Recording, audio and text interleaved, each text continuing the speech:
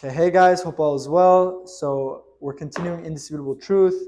We covered a lot of topics from the beginning. Basically, we talked about the introduction. We said the ideas we need to consider before beginning. We talked about the proving God.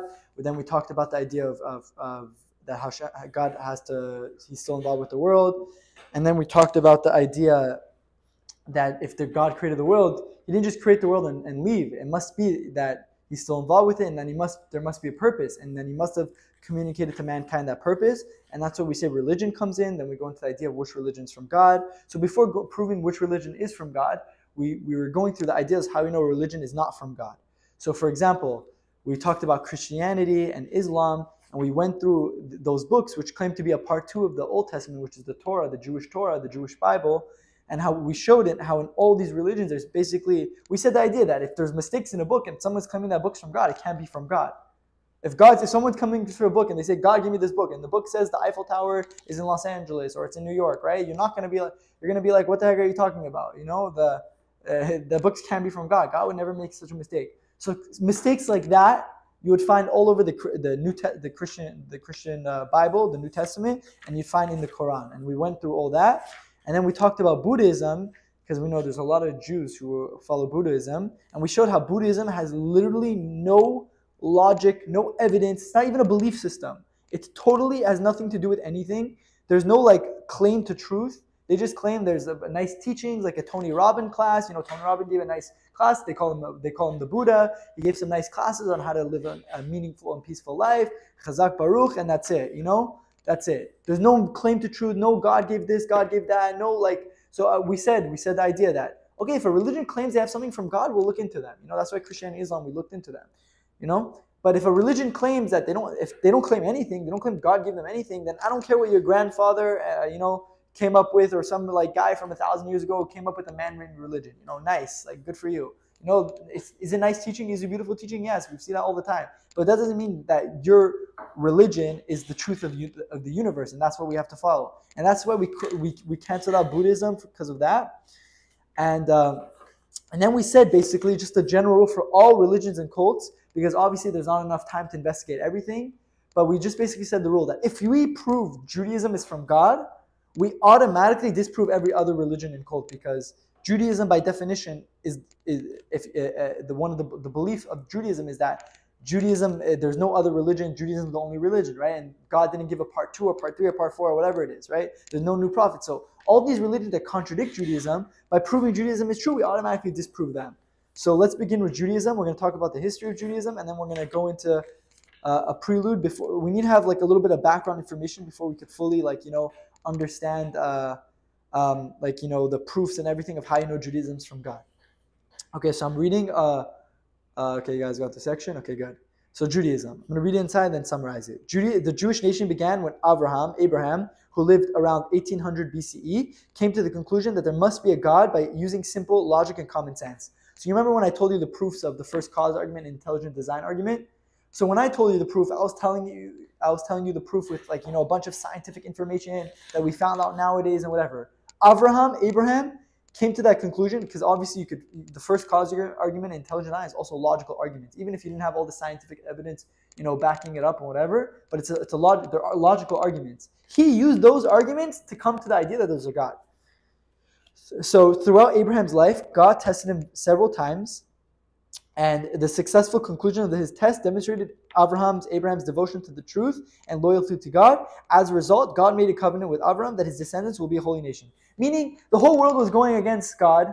Everyone's just doing whatever the heck they want, and in idol worship, basically living the life of live free, do whatever you want, no God, do whatever, worship whatever God you want at the moment, right? Whatever, the liberalism of the time, right? Every generation, there's some kind of ism that people follow that basically lets them do whatever they want and not feel guilty about it, okay? And back then it was paganism. And the idea was that Abraham, in a world, God didn't talk to him, nothing. He used common sense and logic. There must be a creator to the universe. It can't be this universe came by itself. It has to be a first cause. If everything's finite, everything's physical, that had to come from that, and that had to come from something. And whatever the first thing that created everything can't be physical. It has to be infinite, because then you're going to ask what created that. It's a logical argument. You don't need science to prove that. It's logic and math basically. But the idea is what? That he used that argument, and he came to the conclusion that there must be a God, and he started going to the entire world, in an entire world that's pagan. He started going and preaching, guys, there must be a God, and if there's a God, there must be a purpose to life. And he was preaching it and going around and debating people and talking to people and spreading the truth. And obviously, people didn't like that he was doing that, and that's why they call him Avram HaIvri. The word in Hebrew, we call it Ivri, means on the other side. Avram's on one side, the whole world's on another side, right? And what happened? People didn't like what he was doing, and because of that, he made some enemies. When you're for example, like Hitler. Hitler saw the Jews were spreading morality in the world, and he wrote in his book Mein Kampf that these people are enemies. They're the enemies of society. They're not going to let us live lives of paganism and barbarism where you can live free and do whatever you want. And he was threatened by that. So same thing. There's a guy at the time, his name was Nimrod, and he was threatened. He was threatened that Avram was coming in and preaching the truth and whatever. And that's what the whole story where we know from the oral Torah that it says Avram's from Ur Kasdim. We ask the question, what does that mean, Ur Kasdim? The Ur means fire, right? The city of fire, what does that mean? And we know from the oral Torah that the whole story that Avram got thrown they threw him in a furnace, and there was a miracle where God saved him. They threw him in a furnace because they got into a debate. Avram won the debate. The king didn't like it, Nimrod, and whatever. Long story. But the idea is what? That Avraham didn't just people say, the chosen people, it's racist. No, it's not racist. The chosen people doesn't mean, I'm better than you. The chosen people means there's a responsibility, and whoever steps up to the plate can take that responsibility. And Avram, in a world where no one's taking responsibility, said, I'm going to take responsibility. And God said, Abraham, you take responsibility and to spread the light, pass it down to your descendants of the truth of the universe, the purpose of life. I'm choosing you and your descendants to be the chosen people, meaning what? The people are going to spread morality and bring the whole world to God. That's what Avram task was. And now, why is it not racist? Because we don't say, you're white, I'm black. We don't say any of that. We say whoever wants to join the club could join. It doesn't matter your skin color. It doesn't matter. As long as you agree to the rules of the club, you could join the club. So if you want to become a Jew and you say, okay, I'm going to do the whole conversion process. I'm going to study, the written Torah, the oral Torah. I'm going to, read the indisputable truth. I'm going to get the basic foundations. And then you accept upon yourself to keep all the commandments. And you study them and you go through the whole conversion process, doing an Orthodox conversion. Obviously, any other conversion beside Orthodox is not good because, as we said before, for example, Reform and Conservative, they don't abide by the rules of the Torah of what God gave to do it right conversion. They don't do it how God told Moses. So we obviously can't rely on that. And the Orthodox are the only people who do it in the way that God told Moses. Whatever, long story with that. But the idea is that we say that if you want to be a Jew, you could do it. You just have to take on the responsibility. You have to keep the rules of the club. You have to keep the Torah. You have to keep Shabbat, keep the mitzvah, whatever. So that's why it's not racist. That's why chosen people, if anyone asks you, the chosen people is racist, no, explain to them. It's a responsibility. And anybody, even the non-Jew who lives in Zimbabwe, if he wants to be Jewish and he takes it upon himself, he could do it. But he obviously has to do it in the correct manner, right? And obviously ask your local Orthodox rabbi of the whole process. Okay, fine. So that's why Abraham was chosen, because he went against the whole world and he taught the world about God, even though everyone was against him. And God said, I would choose you. Okay, fine. And your descendants. So up until the revelation at Mount Sinai, and the revelation at Mount Sinai is basically where God spoke to the entire Jewish nation to millions of people in a public event. Again, every religion started with one person. Judaism is the only religion where God spoke to everybody in a public event, where God spoke to the entire nation in a public event. It's not like, one person saying God spoke to me. No, millions of people. It's very hard to, make up such a claim. So that happened at Mount Sinai when the Jews left Egypt. The Jews were they were known as the Hebrews or the Israelites. Once the Hebrews received the Torah, they officially became the nation of Israel. Am Yisrael. Am means nation of Israel. The chosen nation, okay?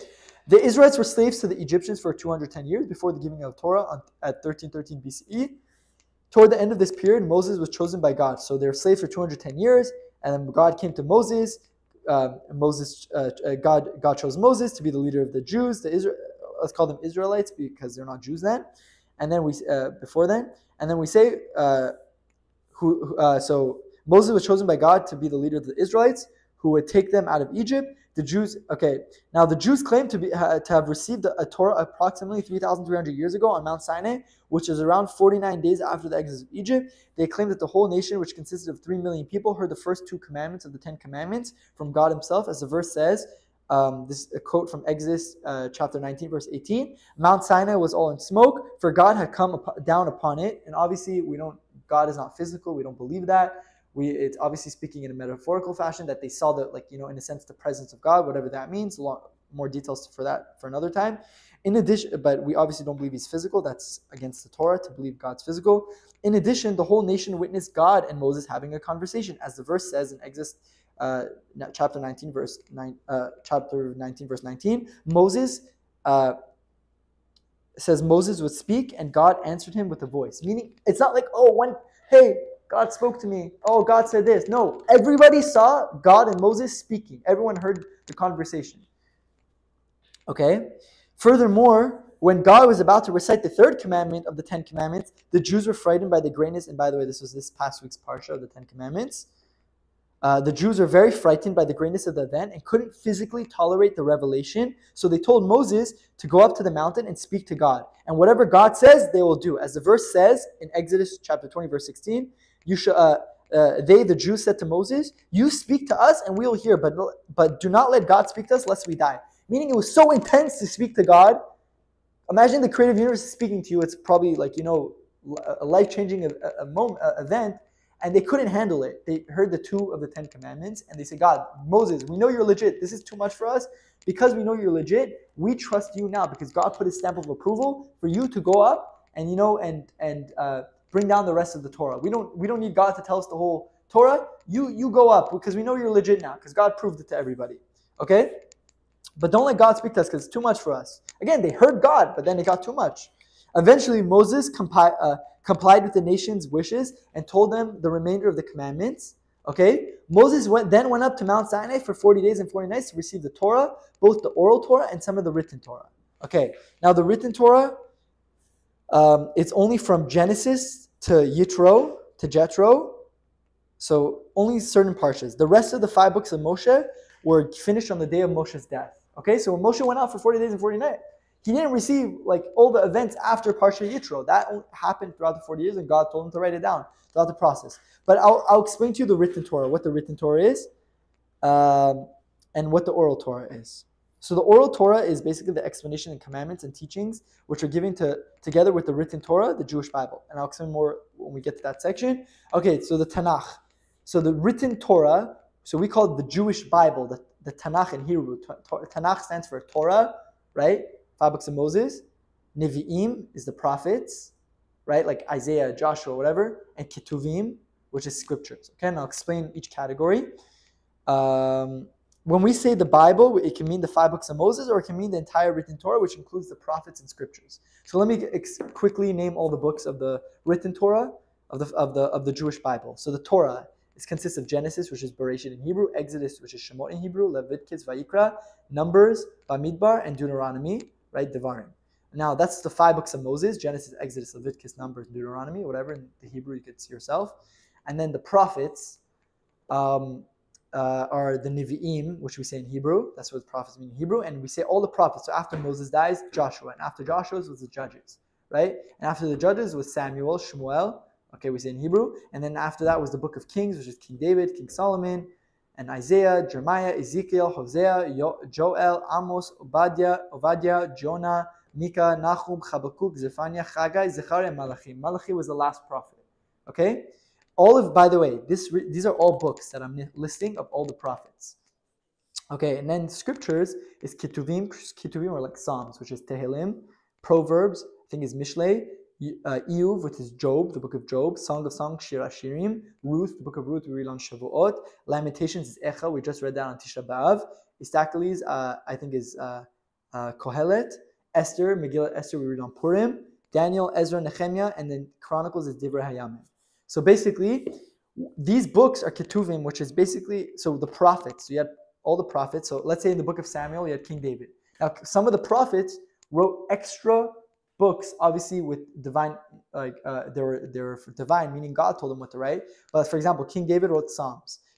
Proverbs, Lamentations, Isacles, whatever was written by King Solomon and King Chizkiah. Book of Esther is written by Esther, right? So these are also like a part of our written Torah. Okay, fine. So that's the written Torah. Okay, now we said when Moses went up, what time is it? 6 minutes? Okay. We said that when Moses went up, what was he doing for 40 days and 40 nights? What was he doing? Just chilling, eating, right? Writing the 10 Commandments. Everyone thinks, oh yeah, it took him 40 nights to bring down the 10 Commandments. No. Moses is there for 40 days, 40 nights because we say that his neshama left his body, his soul left his body, and God basically downloaded the entire written Torah. Again, not up from the book of Jethro because all those events didn't happen, but basically he gave them the entire Torah, but more specifically the oral Torah. Now, what is the oral Torah? The oral Torah, which we call in Hebrew the Torah Sheba'al Peh. What is oral Torah? The Torah Sheba'al Peh, also known as the oral law. The oral Torah is the explanation and instructions on how to observe the 613 commandments, which God taught to Moses. Okay, I was looking at the footnote. Jews believe that the Torah, both the oral and written, originated in heaven and is entirely from God. Moses did not write what he wanted. Rather, he was only a scribe receiving dictation from God. The oral law, on the other hand, was verbally passed down from generation to generation until, at risk of being lost under the Roman persecution, it was eventually written down as the Mishnah and Talmud. And we say Talmud, we call it Gemara in Hebrew. Today we have written codes of law such as the Shulchan Aruch that are based on the early commentaries on the Mishnah and Talmud. Jews believe that these books are God's words and will. Okay, now before we give evidence in regards to the Torah, the written and oral Torah being let's explain the oral Torah a little bit. So imagine this: you have the Torah, right? The Torah gives you commandments. We call them mitzvot, right? And there's 613 of them. Now the Torah is the written Torah is a very, very cryptic book. It's not clear. It doesn't tell you, for example, it says on Shabbat, it says keep Shabbat, right? Right? What's Shabbat? It doesn't define to you what Shabbat is, right? The 7th day you shall rest. Don't do malacha. By the way, malacha doesn't mean rest. It means acts of creation. What's malacha? Right? It says wear tzitzit. What's tzitzit? It says put on tefillin, totafot. What's tefillin? What's totafot? I don't know what that is. Right? We know that's tefillin. It says put a mezuzah on your wall. What's a mezuzah? Right? I never seen it. It says get a beautiful fruit tree. What is that? Right? The written Torah doesn't explain to you the commandments. It doesn't explain to you what a Jew should believe. It's a very, very cryptic book. So Jews believe, and every Jew believed this from history until the Reform and Conservative came and skewed it and whatever and started saying their own stuff. But every Jew always believed that the written Torah, right, is never just the written Torah. God gave the written and oral Torah. The oral Torah is the explanation of the written Torah. I'll give you a beautiful example. I think Yisrael Salanter gives this example. He's a big rabbi. For example, let's say you're in a chemistry class, okay? And your professor is, speaking and you're taking notes. Now, when you take notes in your chemistry class or your bio class, you're not writing every single letter and every single word. It's impossible. He's speaking thousands of words, per minute, whatever, hundreds of words per minute. So you're writing summaries of what he's saying. You're listening, you're summarizing, listening, summarizing. Now, if I came and I saw your notes, would I be like, oh, I know exactly what's going on? No, it's very hard for me to understand if I didn't hear the 1 hour explanation of what the notes were saying. So too, the written and oral Torah. The oral Torah is the 1 hour lecture, and the written Torah are the notes. The written Torah is a super summary of the oral Torah. So if you read the written Torah, it's like a super cryptic form, and the only way to unlock it is if you listen to that 1 hour lecture, quote unquote, which means the oral Torah. And that's why. So God told Moses how to keep Shabbat, how to keep kosher, how to the laws of wool and linen, the laws of holidays, the laws of every single thing you could think of Jews, even the beliefs. What are we supposed to believe in? The belief that God doesn't have a body, the belief in the idea that the Torah will never change. All these ideas God taught to Moses. Okay? Now you can find hints of them and passage of these topics in the written Torah, but the main place to really find everything is the oral Torah. And now that was passed down from generation to generation, right? From Moses. Moses gave it to, again, the Jewish people said, Moses, you go to Mount Sinai, you go to heaven, you get bring the entire Torah, the oral Torah, and then you teach it to us because you're legit. And then throughout the 40 years the Jews are in the desert, Moses was teaching the Jews the entire oral Torah, the entire Jewish people. They had a whole process of how they taught it. If you want to look at the process, go to Gemara, Talmud, Babylonian Talmud, Eruvin 54b, and explains the whole process. And the idea is what? That Moses taught to the entire Jewish people, and now the Jewish people for generations, rabbi to student, father to son, was passing it down. And they all lived in Israel, and it was very, very easy to pass down generation to generation. But what happened is that the Romans came, and the Babylonians, the Romans, and enemies came, and they started persecuting the Jews, and they started scattering the Jews. Now, we can't pass down the Torah orally. We can't learn in peace. We're getting scattered. So came all the Jewish people of the generation, particularly the rabbis, the sages, and they said, listen, if we don't write the oral Torah down, we will lose it forever, because you're gonna have one Jew in Rome and one Jew in Iran, and they're not gonna know. They're not gonna be on the same page. And that's what the Mishnah came. The Mishnah was basically a super cryptic version of the entire basically the entire oral Torah, written in a very precise and distinct manner. And I'm almost done. And that now over time, that got too cryptic. The Mishnah, the Jews, they wrote it in a way that you have to learn it with a rabbi. It's not you can't learn the Mishnah by yourself unless you're learning it with somebody who's going to explain it to you. That's what they wrote it in the way. So because they want to keep it in a way that it's passed down, from rabbi to son, father to student, all the way to Moses. They don't want to make it like, oh, you just read a textbook, because black and white text is always subject to interpretation, right? So came the Mishnah, and then that was too much. That was too cryptic. So then came the Gemara. The Gemara came and expanded the Mishnah and explained that. But then that was even too much. So then you needed something called the Rishonim. You needed like rabbis like Rashi and whatever to explain to you what the Gemara was saying. And then you have the Rishonim, and then even their words were a little bit too cryptic. Then they came the Achronim. The Achronim are the later rabbis. And each generation, the rabbis, the leaders of the generation, again, I'm not talking about when I say rabbi, I'm not talking about a regular, I'm talking about the sages, the leaders of the Jewish people, right? The teachers of all the Jewish people. That's what a rabbi means. And they taught the Jews, they were basically explaining the oral Torah and passing it down with the entire Jewish people together. So it was not just one person doing it, it was all the Jewish people, but they're basically like expanding the Mishnah of the Gemara and writing more, and eventually the Mishnah and Gemara, right? Obviously there was a lot of books in between, but turned into the Mishnah Torah, which the Rambam wrote, which codified, because all the laws of the Talmud of how to keep Shabbat kosher were all scattered, and it was very hard for an average Jew to just pick up the Talmud and know what's going on. So came the Rambam, he wrote the Mishnah Torah, he categorized, all the laws of Shabbat, kosher, whatever. Instead of being scattered, he organized them and wrote in a book. And then even that was too much. Then came the Shulchan Aruch, and the Shulchan Aruch, basically, the Jewish code of law, he came and he basically wrote, Rambam talked about even topics that don't apply today, right? Like Bet HaMikdash or whatever, which we can't do because we don't have one. And the Shulchan Aruch just wrote about he basically took the Rambam, took two other big rabbis, and summarized all the halachic rulings of what to do. And that's the Shulchan Aruch. And then whatever, slowly there came more books after that. But again, these are all God's words. These are all Hashem passing it down. And again, it's not like, rabbi saying, okay, let me write whatever I want, whatever I feel like. Okay, fine. So next section, we're going to end off here. Now, before we give evidence in regards to the Torah, the written oral Torah being from God, let's discuss first how we know with certainty that the Jews received the oral law along with the written law. Basically, the next section we're going to do is we're going to prove how we know there's an oral law. I gave some proofs before, but we'll end here. Chazak Baruch.